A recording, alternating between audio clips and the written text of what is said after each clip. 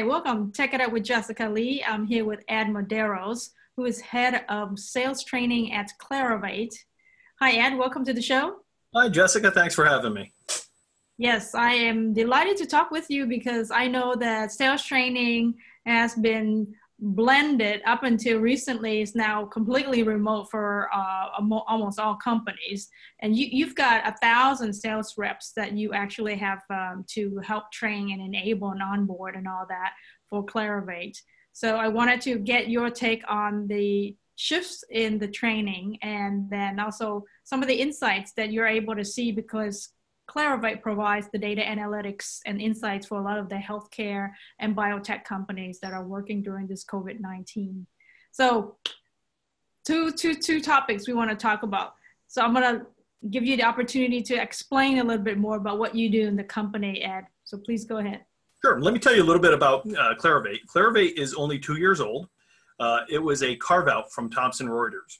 So they took the scientific business units and the intellectual property business units, and they pulled them out and put them together as a stood them up as an organization. The scientific pieces focuses on researchers that are looking at molecules and compounds, and we work with them all the way till they bring a pharmaceutical drug to market it. And then the back half of the business is around intellectual property, where we work with a lot of pharmaceutical companies as well as other companies.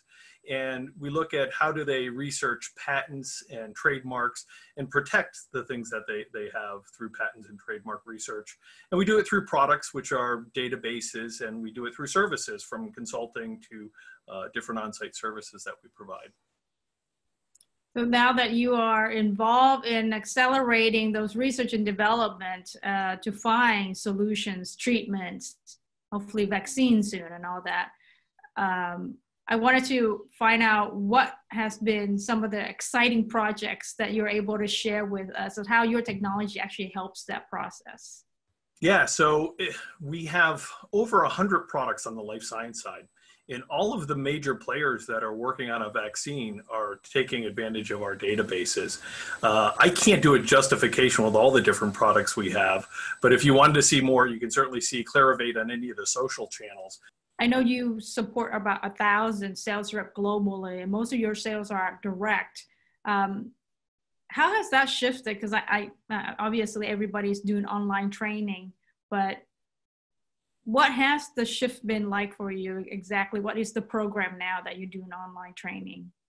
Yeah, my group is responsible for the onboarding, the continuing education, and even the management training. So the first thing we saw was, we had a vast majority of our salespeople were in the field, and we've got 98% of our organization now working from home. So we had a lot of focus on what's the right technologies. A lot of these guys that were in the field just weren't used to using Zoom or WebEx or Microsoft Teams, and we had to get familiar with the technologies.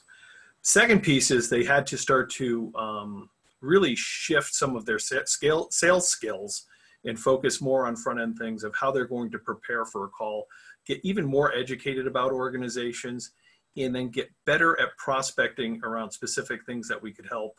And then finally, when they got into those meetings, asking better questions and focusing their content better that they wanted to share. A lot of times these meetings would tend to be quicker than you would have on-site. So they had to get a lot more crisp at that whole sales process doing those things. Then from the delivery standpoint, there's a lot of changes going on. We had a blended program where we were doing virtual and on-site, and now it's fully virtual. So the focus now is finding the right tools that can empower that. And we use a WebEx Training Center to drive that with a lot of it. And we've been able to mimic a lot of the workshops, a lot of the interactions that we did through the different tools that are available. And all the content that you're creating, there's the more demand probably for you to create these interactive, small bite-sized content. Feeding them more relevant stories to address the immediate pain points of the prospects, possibly? Yeah, we had to look at all of our content and work in a lot more interaction. You can get away and read the room a lot more in person. Online, if you're going through a couple slides, it's easy to hide. There's a stat, I think it's 86% of people really will open up another application and look at it. So you really need to keep people involved, make it actionable about their accounts, what they're doing today, and make it participative. So you're calling them out, having them participate, what's going on. Otherwise, you'll lose them really quick. Yeah, you talk about instead of thinking about revenue generation, should be more content generation at this stage.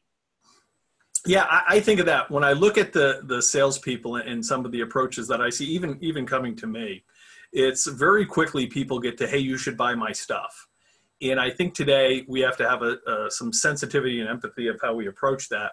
So if you can't really find a problem that you can solve, and it might have shifted, but you've got to do homework and find a problem that you can solve and become more valuable to your prospects and clients.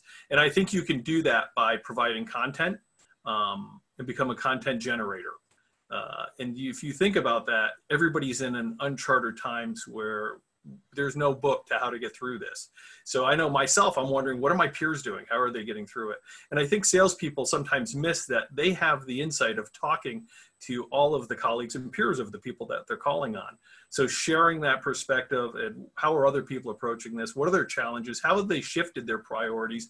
How have their strategies shifted? That's pretty valuable. And I think we could lean on that a lot more than we do. I think prospects are also doing a lot of online learning on their own. And so the content that you create for your sales team is often content that prospects would also like to see. I'm wondering if you're exposing some of that content that you provide to the public for consumption as they're learning. Yeah, and that's been a shift we've been seeing for a long time of, we think that's, a prospect comes in and maybe they don't know much about us, but prospects are much more educated than they used to be because of the amount of information they can get hold of. Mm-hmm. With Clarivate, we have a lot of prospect-facing information, especially today. And some of our prospects come in pretty well educated about what we do and who we are. Yeah, and I feel like right now with online training shifting to doing in small groups, you gotta have the right tools to enable the large classes and then also small classes, and make it seem as if you are on site doing small training like before, but virtually. Yeah, that's a great point. Probably one of the hardest things to replicate are those workshops and pieces that really, don't allow you to hide in the big groups. And that WebEx training center that I mentioned earlier has been a great tool for us to work with that. It has the ability to create breakout groups where you can, if you had 100 people on the call, you can preset groups, break them out into 10 groups, have leaders in those groups. And it's at a push of a button. You can pull them back in, you can do polling, you can do whiteboard and charts. So there's a lot of different ways you can get people involved in the training. The only thing I would say is, if it was easy to navigate and run and facilitate on site with one person, it's really good to have a couple people or at least one other person to help you facilitate with the breakout groups and run the technology, compile questions, do the breakouts where the other person is facilitating or just focusing on the content. So you're learning what works and what doesn't work. Sounds like certain things probably don't work so well. Do you want to share that, lessons learned? Well, yeah, that was one of the biggies, was you can't do it all yourself. So you have to pull somebody else into it.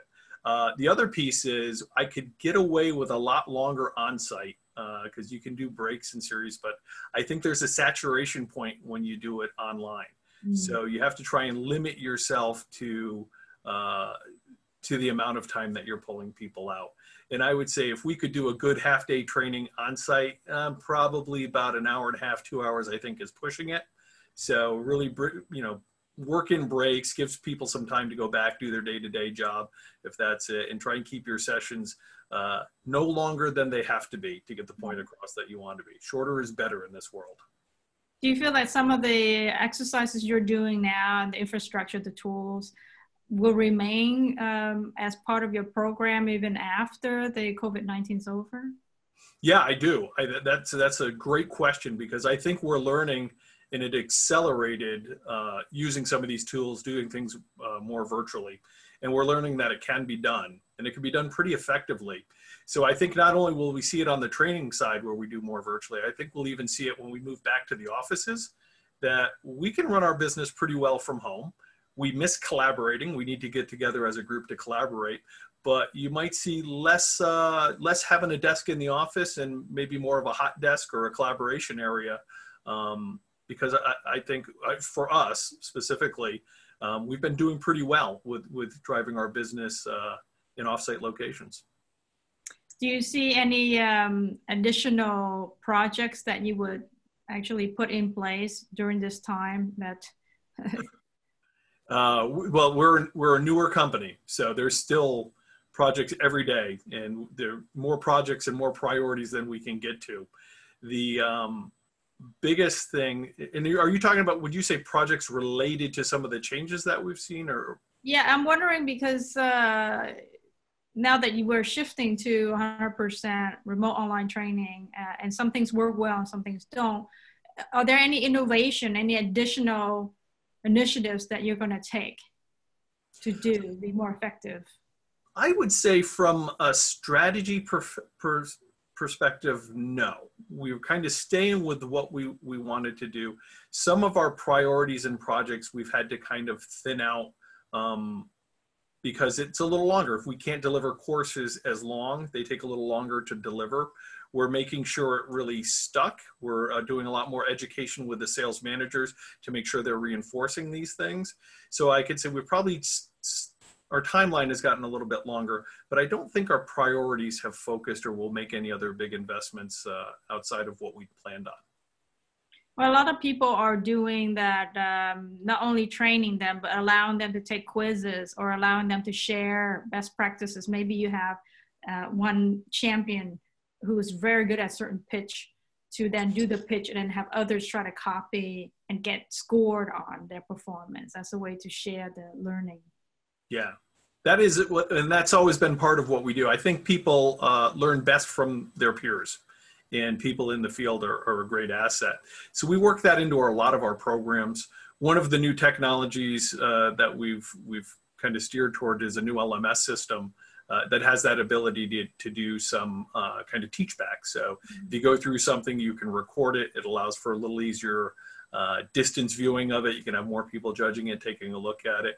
We always work in some of our key performers into our training sessions to show what good looks like and how they do it. And a lot of the work that we talk about is how do you take the concepts and make it my own, or really adopt them to what you do. And I think it's a great practice if you can pull those either leaders or senior salespeople in that do it really well as a guide to set the pace. And since you have such a large sales force of 1,000 folks, and you have your own data analytics tool, I'm wondering, are you actually using your technology to do any of the analysis and like recommendations or automations? I think I touched on this earlier, but now more than ever, taking the time to fully prepare and using anything like that gives us a little bit of a competitive advantage. So it's something we highly recommend is to go in and understand who the company is, what are those critical priorities that they focus on at every level, how do they cascade through the organization, and using different tools from our internal sites and access that we have to even things like public Googling, LinkedIn obviously, and public filings are another great source where you can start to understand what is this company focused on, what's their strategy, how are they performing against that. That's a concept, we call it slowing down to speed up, but if you really take the time to understand that stuff internally or externally, you can become much more pinpointed with your approach and really tap into value more with your customers. Overall, I mean, I'm hearing that a lot of companies are putting their purchases on hold because of the uncertainty. They're not moving forward. And you're finding that's the case too, except in the science and healthcare research, that area, they're actually investing more, right? Yeah, there's definitely some bright spots where we'll see more investments, and you see it. Some of the organizations out there, few are actually, their stocks performing really well. They're doing very well, and I think that shines a big light on how we need to prepare more as we go into this. You're come across really lacking sensitivity and empathy if you don't have that targeted approach and you're just kind of blanketing or doing canvassing of your prospecting. And that's even with your customers. You probably have a good understanding of what they're focusing on and what their priorities are, but a lot of that shifts, especially with what's happened to them. So you can't make any assumptions. I find now the work that you put in on the front end pays dividends on the back end. And then you have to confirm all that with everything that you find. There are hypotheses till you really confirm them with the customers. Thank you so much, Ed, for sharing the insights that you're seeing in your industry and some of the best practices that you're actually learning right now as we're doing this online training 100% globally now. So I appreciate you being on the show. Thanks for having me. It was great to talk to you today. There you have it. Take it up with Jessica Lee at Medeiros from Clarivate.